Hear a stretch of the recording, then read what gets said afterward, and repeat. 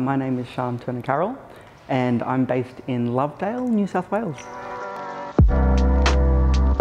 I live on my family property, which I've lived on for 33 years, being influenced by the land and my experience and my upbringing. What are the things that inspired me growing up? You know, watching music video clips on Rage, Christmas nativity scenes, Easter book parades, objects that are reminiscent from my childhood, like trampoline frames and curtains from my parents' bedroom, carpet that's been on the ground in the shed that we lived in for 30 years. This sort of was my childhood.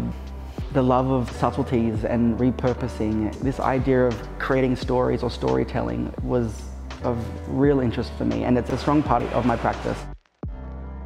COVID was, extremely hard for so many people, and I was extremely vulnerable during this time, so it was important for me to I really wanted to use my hands, I wanted to be with my family. And so I feel like that's, where this body of work sits for me.